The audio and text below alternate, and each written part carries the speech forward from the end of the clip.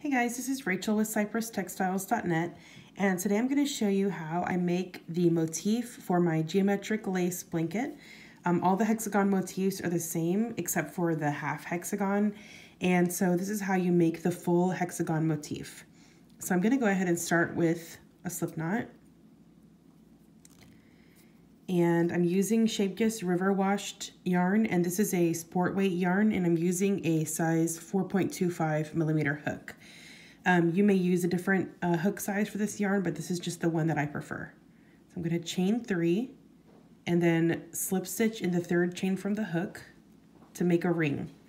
You can feel free to start with a magic knot, a magic ring, or you can start with 5 chains, 4 chains, whatever you find the easiest. I'm just going to go straight into the chain 3 ring and make a single crochet.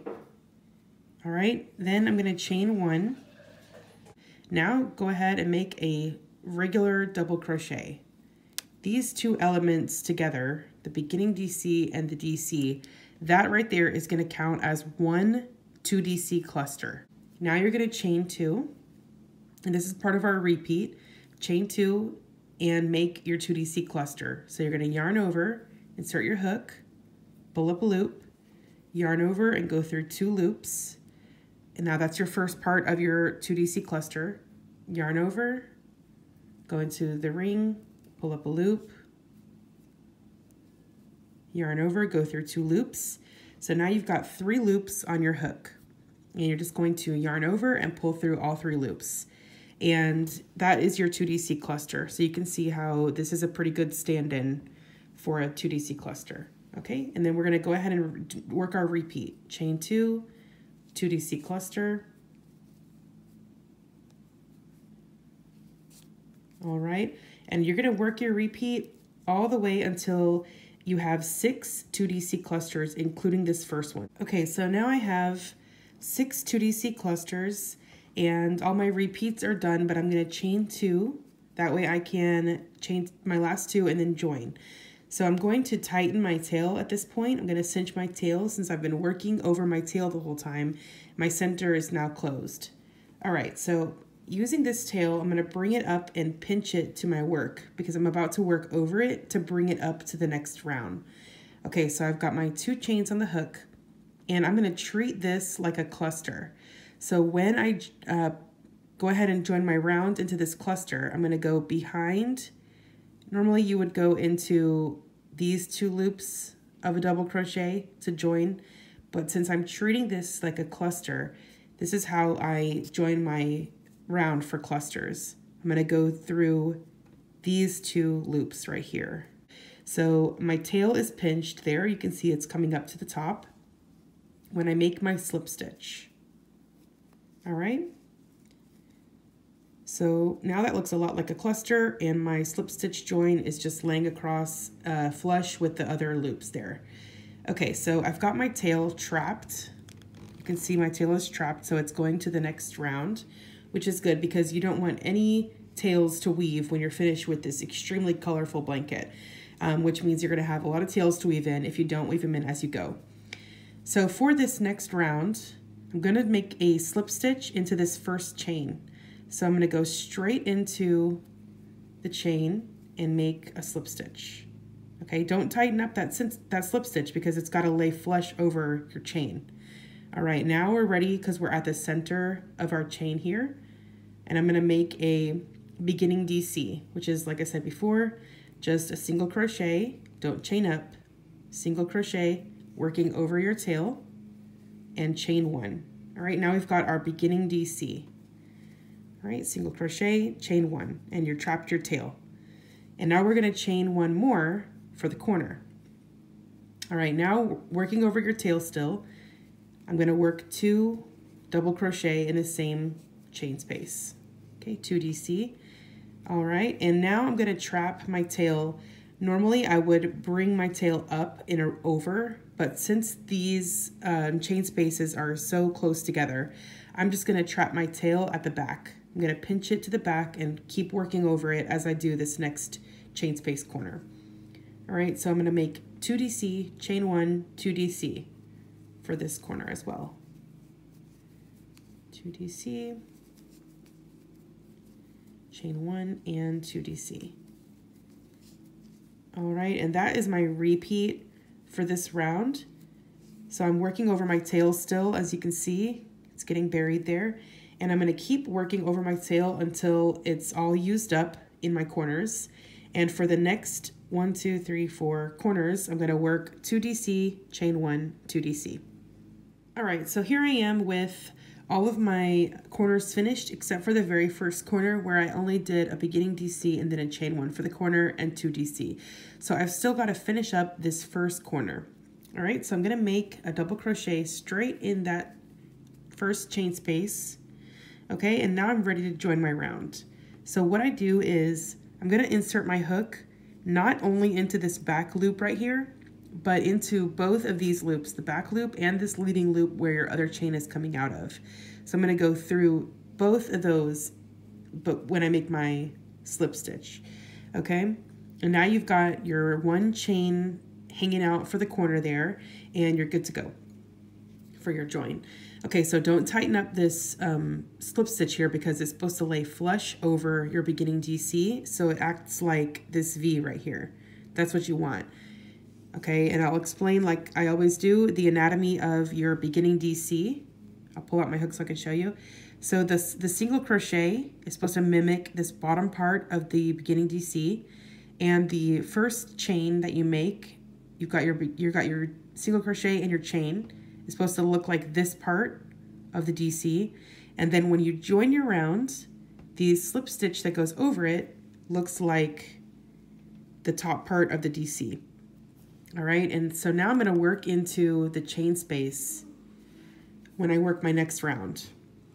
Okay, you're never going to work into the stitch that you joined into because then it won't look like the other stitches anymore.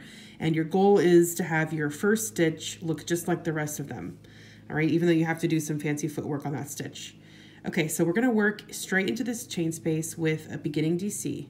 So we're going to make single crochet, chain 1, and then chain 1 for the corner. All right, and then you're gonna make 1 double crochet into the chain space. Not 2 like before, it's just 1 this time.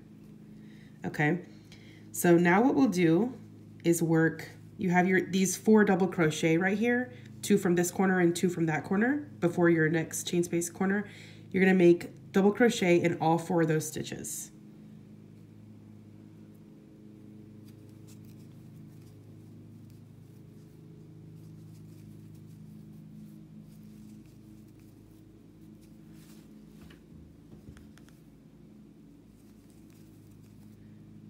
All right, so now you're up to your corner. And in your chain space corner, you're just gonna work 1 DC, chain 1, 1 DC. All right, DC, chain 1, DC. Okay, and now you're back to your repeat again. You're gonna work 4 double crochet across these 4 stitches and then 1 DC, chain 1, 1 DC, all the way up until we're at the beginning. Okay, I'm back at the beginning now. I've got my final 4 double crochet there, and this time we don't have to work any extra stitches into the corner because this corner is complete. It's just got 1 beginning DC, a chain 1 for the corner, and then 1 DC. So that corner is complete. All we have left to do now is join. So I'm gonna go straight into that chain like before, grabbing both of those loops there, and then making my slip stitch. Okay, we're gonna start our next round with the same way with a beginning DC. Okay, single crochet, chain 1 without chaining up, and a chain 1 for the corner. Make 1 double crochet into that same chain space. Now we've got 6 double crochet here instead of 4. So all the way up to the next chain space, you're gonna make double crochet in all 6 of these stitches. And then you're gonna do double crochet, chain 1, double crochet in your corner, all the way around. All right, so I'll see you guys at the beginning. Okay, so round 4 is complete here. And again, I'm ready to go ahead and join. I don't need to make any extra stitches in that first corner. So I'm gonna go ahead and join my round, and then I'll back up and show you how it looks. All right, get your hook in there, make your slip stitch, and you're joined. So this is how your motif looks so far. And in the geometric lace blanket, I join on the 5th round. So you can make your hexagons any size you want, but I join on the final round, and it's a single crochet round. And I join with my PLT join, pull loop through. So that's what I'll be demonstrating in the next video. So if you don't join, your first motif is not going to be joining anything. So your very first motif, you're going to work complete. So that's what I'm going to show you now.